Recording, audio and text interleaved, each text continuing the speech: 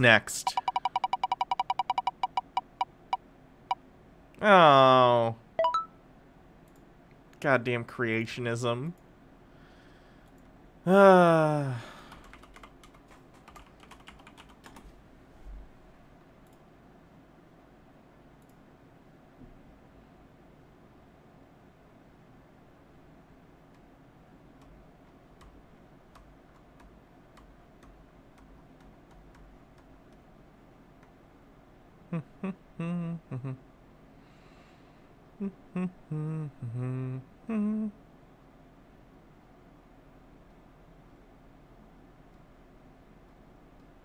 There's nothing funny about the tools of Ask Compu. Wheel of Entitlement. Spin, spin, spin. Show us what trouble we'll be in. That's pretty good. Evolution hoax. That should pull up some creationist videos, right? Proof evolution is a hoax. Alright, what's up guys? AC here. I'm back. I hope you're having a wonderful day. And today we are going to speak about proof that evolution is a huge hoax. I found a really great article by Mr. David J. Stewart, and he starts off by saying, recently, a thought captivated my mind that proves that the theory of evolution is a big hoax. It isn't. Evolution is one of the... this is hard to measure, so I'm not going to say that statement. It's an incredibly well-documented and evidenced truism of biology, right? We understand evolution relatively well. Basically, everything we would understand about biology would have to be wrong in order for evolution to turn out to be some fake thing, right? We've witnessed evolution, like, you can do very short-lived species, whether we're talking about, like, single-cell organisms or something like gnats that are, like, very easy to breed. There have been experiments done with those in which you can see the progress over time as how the species changes from generation to generation. It's something we understand relatively well compared to something even like gravity, right? Gravity, we understand how it works, the results of gravity, but we don't necessarily know, like, what causes gravity outside of, like, it's like a space-time bending. It, like, causes, you know, whatever the fuck that means. Not a physicist, not a biologist, not an anythingist, but we understand evolution pretty well. It is a thing that happens.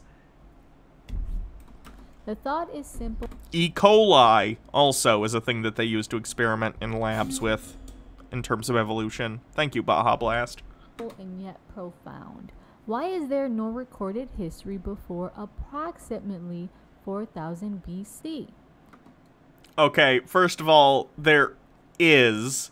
You can find evidence of civilizations before that, but let's see what the oldest written history is. Oldest written history. Sumerian cuneiform, 3000 BC. Here we go. Let me find something else, though. Oldest known civilization in the world. Sumerians, 3000 BC still. I know we found further back, though. Homo sapien earliest date. 200,000 years ago was when Homo sapiens began to rise from what was prior to Homo sapiens. It might have been Homo erectus, I'm not sure. Anyway. Well, the answer is obvious. There was no history. No, it's because A, people had to invent writing in order to have written history, and secondly, they didn't have ways of preserving that history over time, even if they did have writing prior to that. Think about it. Evolutionists claim that there was pottery from ancient China dating to 50,000 BC. Yeah, there's like tools and stuff that you can find that are really, really old too. Man evolved over billions of years. Yes, as has everything else on this planet. if there was any truth to these false claims by these scientists, then man's historical record should span back at least hundreds of thousands of years. No, because human beings had to invent writing in order for that to happen, and even once they invented writing, they would have to put it in such a form that it would survive tens of thousands of years. It's entirely possible, because human beings have existed, again, for like 200,000 years in terms of, like, more or less our current form. Homo sapiens, right? You can find really old cave paintings, for instance, that are older than this, but, that are older than the written history I'm talking about.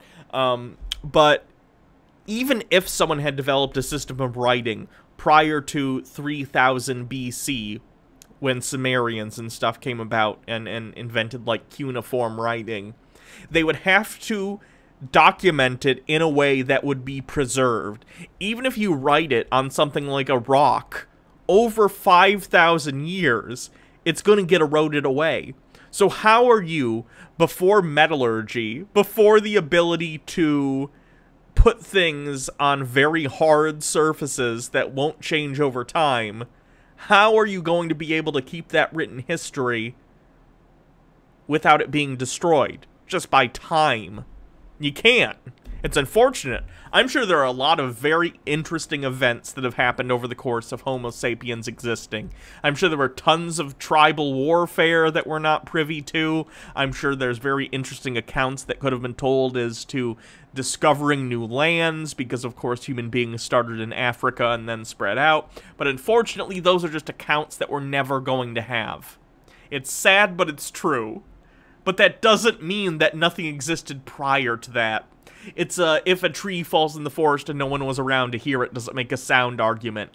You're saying that because there's no writing from that time, it means those times didn't exist, despite the fact that we have a bunch of other evidence that it did in fact happen. Other things happened in that span of time. People just didn't have the ability to write things down. If not millions. There is no record of a cataclysmic event that destroyed mankind prior to 4000 BC. You don't have to have a catastrophic event in order to not have a written record of a time before writing. There was no written record because writing didn't exist. Someone had to invent writing. It wasn't just a thing that sprung into existence the second Homo sapiens became a thing. It was something that had to be developed, and not only had to be developed, had to be taught to others and spread, right? You basically have to sit down and think about this, because this is, like, weird to think about. But you really have to think about this. Imagine that you're Grog. My name is Grog. Grog. I am going to...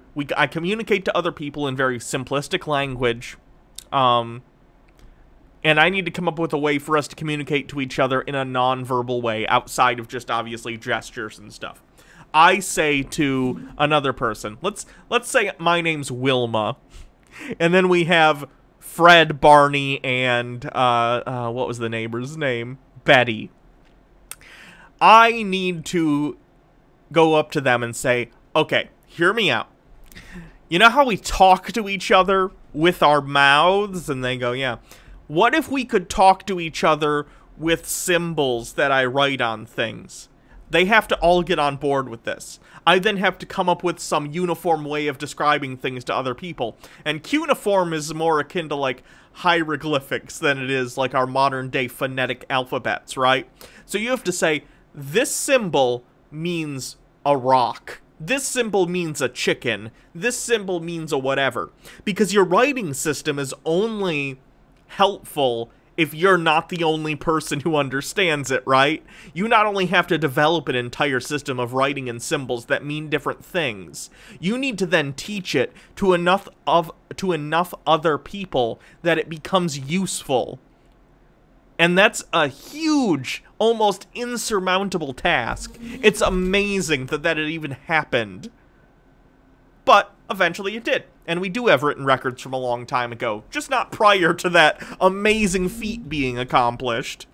And if there were, Surely some of the survivors would have passed this information down to generations to follow. Apparently, you've never played the telephone game. You can't pass down oral traditions for tens of thousands of years and have them remain intact. The Bible dates creation as we know it today at approximately 4000 BC. Thus, it was approximately 6,000 years ago that God, Jesus Christ, created the heavens and the earth in 6 days. If that's your claim, which it's fine if that's your claim, you need to then evidence that claim for people to take it seriously. If your claim is that the Earth is 6,000 years old, you not only have to evidence the fact that it is 6,000 years old, but if you're specifically saying it was the God of the Bible who did it, you need to provide evidence for that claim. You also need to explain away, like, the fact that we can do radiometric dating on various materials and see that they're older than that. Much older. Not only that, but we have stars in the sky. Think about this. The light from stars are so distant, it takes light years and light years for their light to even get to us. So many of the stars in our night sky are more than 6,000 light years away. So how would their light get to us in order for us to see that light in the sky if the Earth were only 6,000 years old and the universe itself were the same? It was 6,000 years ago that Jesus Christ spoke the stars into existence. And it was 6,000 years ago that Jesus spoke animals, fish, plants, and land into existence. Okay, it was 6,000 years ago that God formed man out of the dust of... The only person who can get away with the Earth is 6,000 years old is Good Omens. Well, yeah, so that's fiction, so of course. The Earth. So... such biblical claims seem absurd to modern evolutionists who have convinced themselves. They seem unreasonable to anyone who isn't a Christian, specifically a young Earth creationist Christian, because there isn't evidence for that. We have evidence of things much older than that on planet Earth. That the Earth is billions of years old. Ironically, they have absolutely no evidence of such longevity. Fossil records, carbon dating, radiometric dating outside of dating carbon. We have, again, the fact that we can see stars that are further than 6,000 light years away. We have, again, evidence of things before that, like cave paintings, and we're just talking about humanity here, not stuff including other animals, again, like the fossil record. We have, oh boy... the fact that the moon exists and we know more or less how it was formed. Like, there are countless things that show the Earth is more than 6,000 years old. And a lot of evolutionists have sought out dishonest scientists who distort the facts, use faulty testing methods, and make erroneous assumptions. Such as? Evolution is, at best, still a theory. Gravity is also a theory. In science, theory doesn't mean what it means colloquially. A theory is something that's very well understood, right? If you get to the level where you're calling something like the theory of gravity or the theory of evolution, it means that it's a series of conclusions that have been tested and found to be true so far, because again, all conclusions in science are tentative. However, it seems that evolution and gravity are true. So we have the theory of evolution, the theory of gravity, the germ theory of disease. All of these things are theories, but that doesn't mean they're guesses, right? It means that they're a series of facts that we have found to be true based on the testing we have done. Yet, you know, we have these kids who are in these godless public schools, aka indoctrination camps. As opposed to you, who clearly have done a lot of tests on whether or not the biblical God is true. You weren't indoctrinated, of course not, because what you believe is true. All across the world, and they're being taught evolution as it as if it were a fact. As far as we understand, it is a fact, right? As far as we understand, it is a fact. If you have actual evidence that isn't the case, and you can somehow falsify the very concept of evolution, you would be one of the most lauded biologists of all time. You would completely shake the foundations of biology as we know it. You can't just make the claim that it's untrue without evidence, considering that, again, evolution is such a well-documented and evidenced what's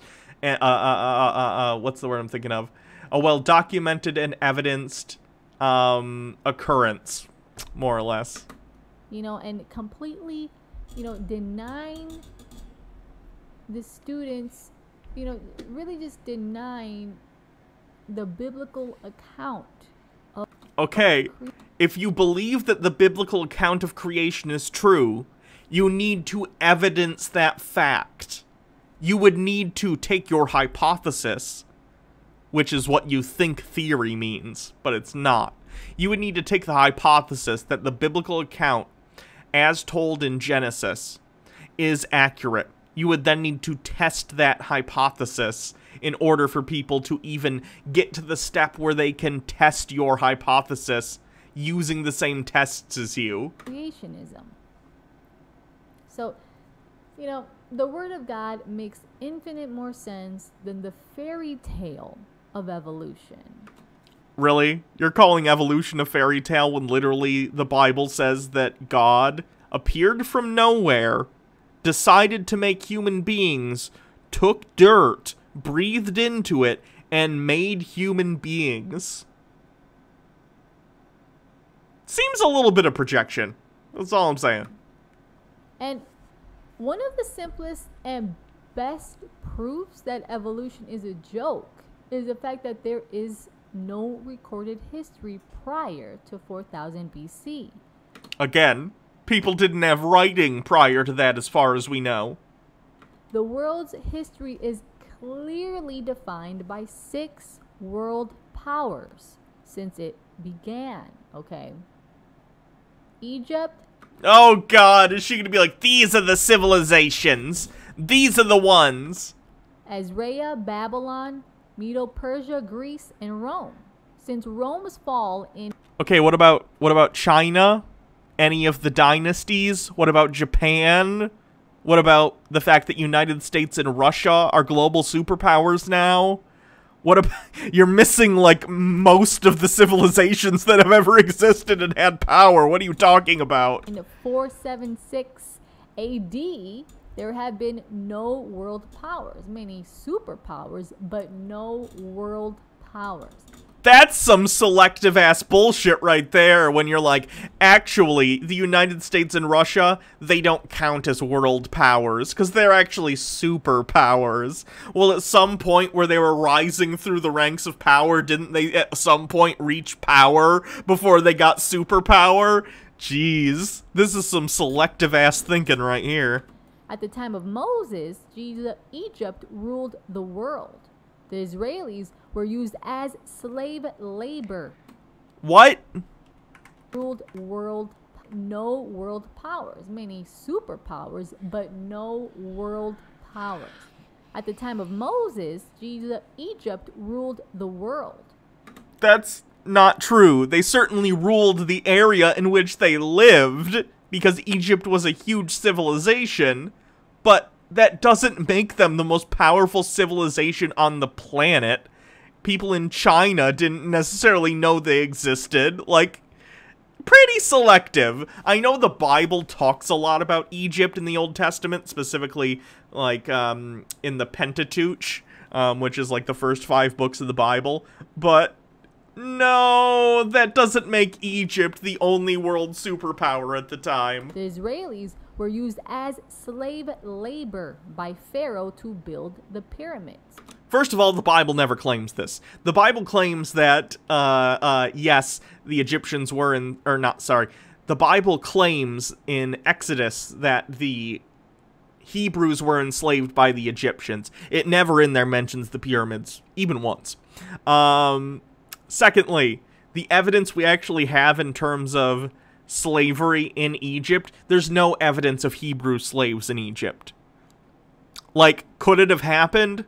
Maybe. I don't know. But we don't have evidence that it happened. And certainly not to build the pyramids, because that's not how the pyramids were built.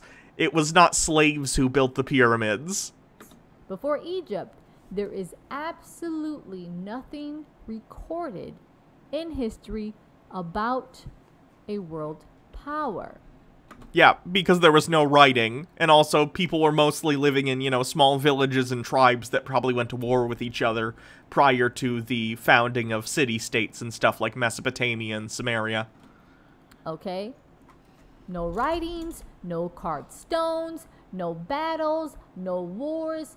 Please, go find me a tablet from 7,000 years ago that you think is in the same shape it was 7,000 years ago. Even if people had developed a system of writing before cuneiform, we have no evidence of it, right? Because over time, presumably people would have written things on slabs, similar to cuneiform. Those slabs, over time, would erode, because that's what rocks do. Of course we have no evidence. Because the evidence, if it ever existed, if there was some sort of form of writing prior to cuneiform, it would have disappeared by now, because it's a very, very long time from then, and writing things on rocks is not a particularly good way to preserve them. No countries, no nothing. So evolution is just another theory created by corrupted scientists. Oh no, not scientists.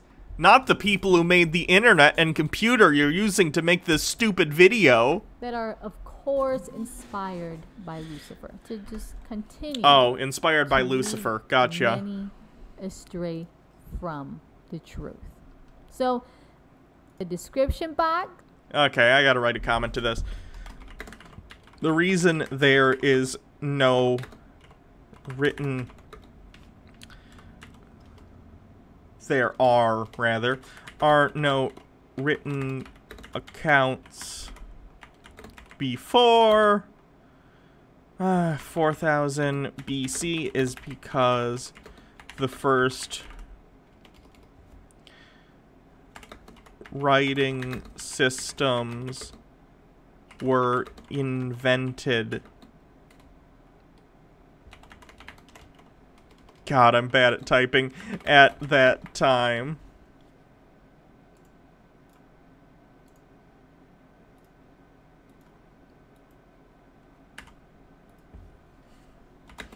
You can't have written history before writing. What else? What else should I say, folks? Yeah, creationist smugness is annoying, I agree. We do, however, have cave paintings and other artifacts that predate 6K years ago. Not to mention radiometric dating that shows the age of the Earth. Anything else? What do you think?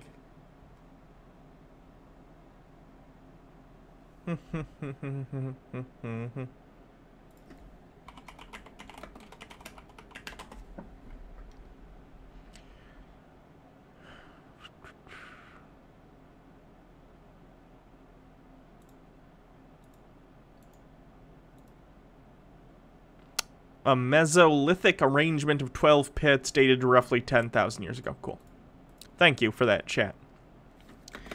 We also have calendars older than that. Go to this page under prehistory. to find a calendar as old as 10,000 years old. God, I make too many fucking typos. Oops.